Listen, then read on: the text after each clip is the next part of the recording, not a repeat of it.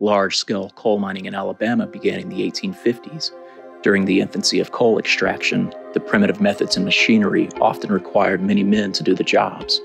As collieries became more efficient in the 1920s, thousands were put out of work. With miner strikes, the Great Depression, and workers being replaced by equipment, bootleg mining was conceived. Oftentimes, these racketeers would reopen mines that the companies had closed using existing equipment left behind. The majority of bootleg coal was sold within a 30-mile range, mainly to local merchants and families. The bootleggers would sell the coal at a fraction of the price, making it an attractive option for families and businesses to save money on heating costs. Join us as we explore the inside of an abandoned bootleg coal mine. Okay, looks like we might be on the right path to the mine. If you look at this, with these being bootleg mines, they would often use these cars and trucks. And they would actually use this to haul the ore, or not ore in this case, but they would use this to haul the coal out of the mines. Let me show you guys a little video.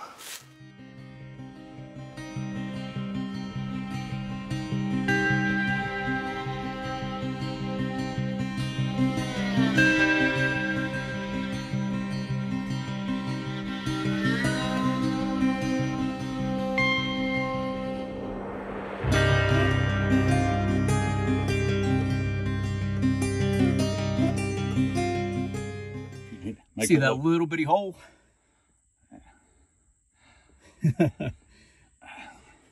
This is a old coal drift mine going back to the 1890s. See what I can do. All right. There he goes. Holy shit. Damn. Damn, man. I might play hell getting out of that. Wow, that's cool, man. Still got the wooden support. Yeah, you've got the wooden supports. Once you get right up here, you're going to see like the actual rail ties, and you can tell that they were just chopped down from a tree. Okay. It's really cool.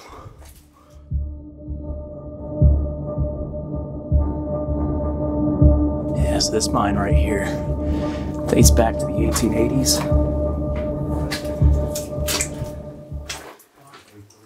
See the rail ties, you can see just the axe marks where they've cut that off. Basically just timbers from above ground. There's your first old bottle right there. Gotta be, man. Gotta be. What do you think the date on that is? I don't know, man. Oh, watch this. I'm drinking that actual whiskey. Yeah. Tell you what, man, that's old, dude. That's got a cork in it and everything. Yep.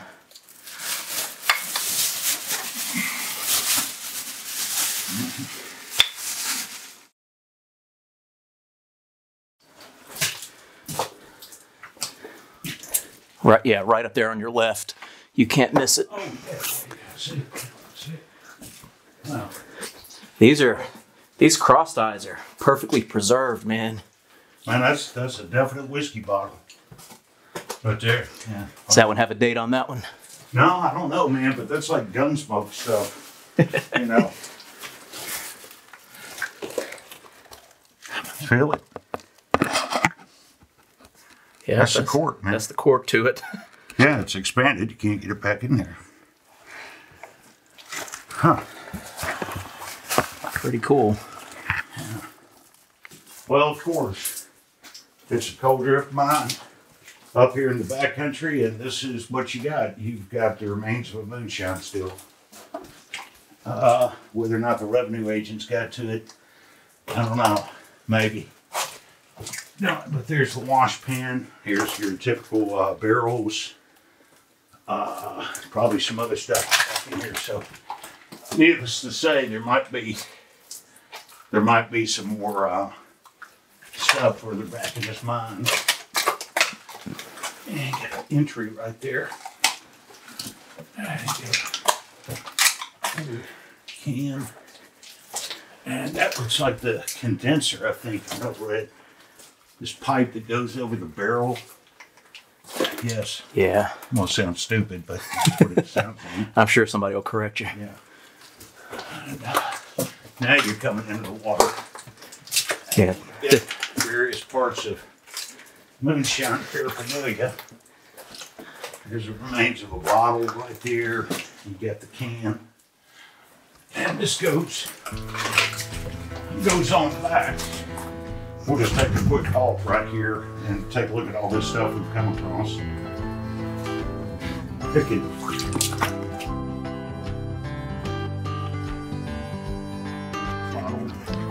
Birmingham, Alabama, early 1900s. One time, Birmingham had one of the largest number of soda manufacturing companies, larger than Atlanta. Got a pretty big separation in the top right there, so just saw that. let's stay to the left if you can. All right. You guys can see That little bastard over there. He's got 7.5.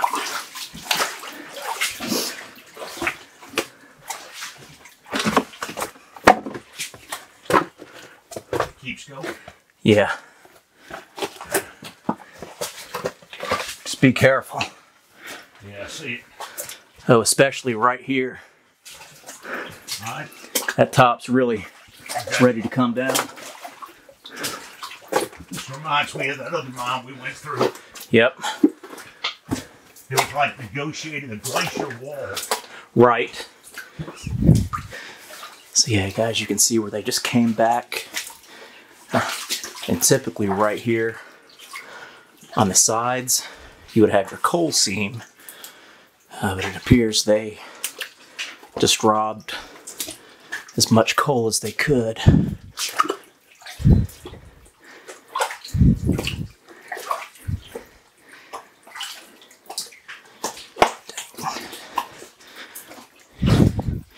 You got some alien stuff right here.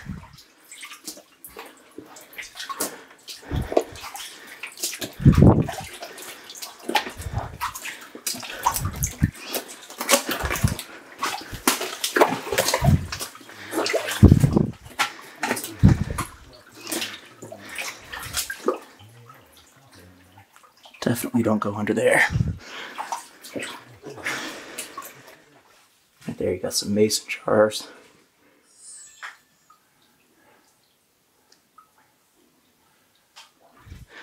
So yeah, guys, after these mines closed, after the companies closed these mines, you know, you would have miners come in here and just rework them. Just to get coal, and they would sell it to local businesses, try to undercut the price, just to make a living, you know, for their family. And you can obviously see from the remains, you know, you also had some moonshiners set up in this area. So as you can see, another moonshine set up. I'm not going to go under that. That's too low and that's not supported. But right over here looks pretty intriguing.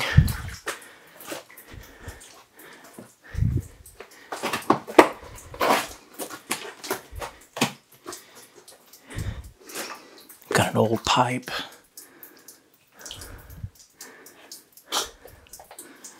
More moonshine remains.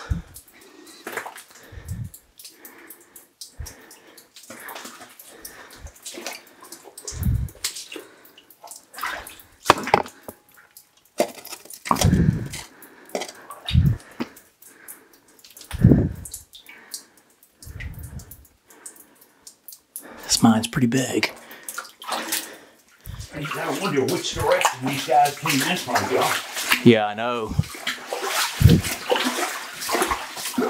Oh shit, I didn't even see that. What's that? How dang, dude? That is the same type can that we saw over there at 5 Mile Creek. Oh, really? Yeah, the same exact can. Yeah.